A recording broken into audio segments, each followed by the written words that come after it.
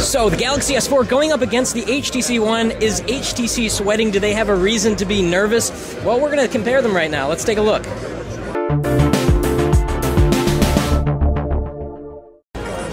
The big difference between these two devices is choice of materials. We've got metal on the HTC One, we've got plastic on the Galaxy S4. The Galaxy S4 definitely feels thinner in the hand, although what HTC does is kind of a trick here. We've got a thinner edge, which is thinner than this edge, then it's a little bit thicker as it goes back, but it feels very thin. When you pick up the HTC One, it's cold in your hand. It's that metal construction that feels very unique, and on the Galaxy S4, it's kind of what you would expect with a Galaxy S3. So it's really up to you to determine, do you want a metal phone? Do you want a plastic phone? One's definitely lighter than the other, with the Galaxy S4 being lighter. Now we've got a larger screen here, 5 inches on the Galaxy S4, 4.7 inches on the HTC One. What I like about the Galaxy S4 here is that the bezels are just so thin. We kind of have an Xperia ZL kind of big screen to facade ratio, if that's an official term. Inside the Galaxy S4, this version, unconfirmed, but what we think is an octa-core processor with 2 gigabytes of RAM. On the HTC One, we got the Qualcomm Snapdragon 600 quad-core with 2 gigabytes of RAM. Let's turn these puppies on and see which looks better. They are both at maximum screen brightness. We get that characteristic, is that a word? Really dark black here. On the Galaxy S4, but to be honest, the HTC One's keeping up really well. That's not right. Keeping up very well with its LCD technology over the AMOLED.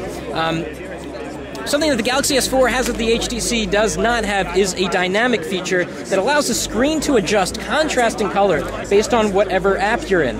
Now, of course, one of the big things that make these devices different is the camera. We've got a 4-megapixel ultra-pixel camera on the HTC One, which claims to take in a lot more light. Interestingly, Samsung didn't talk that much about the camera itself, the 13-megapixel shooter on the Galaxy S4. They were emphasizing more so all of the camera features, all of the ways that you can do things that kind of the HTC One introduced, like a Zoe-like feature that adds a little bit of sound to a video, and some other ways to capture images quickly.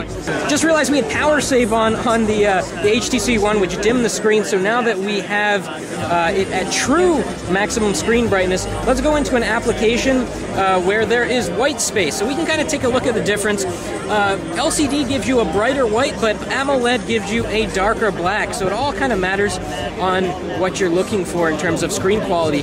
And Samsung has added a lot of auxiliary features, like a Smart Stay variant called, what's it called? Auto Scroll. Super Smart Stay. Super Smart Stay. Something. Auto Scroll, something that will follow your eyes as you move down the page. The HTC One just doesn't do that. So overall, I think these devices are really going to go head-to-head. I think a lot of people were scared. I think HTC was scared. The Galaxy S4 would blow it out of the water with the Galaxy S4. But you know, these are going to be very, very strong contenders. They're very different phones, and I think that's why people will have a tough time deciding between them. We're going to have a much more deeper comparison than this quick video coming up in the weeks ahead at Pocket Now. Just a look at the Galaxy S4 versus the HTC One.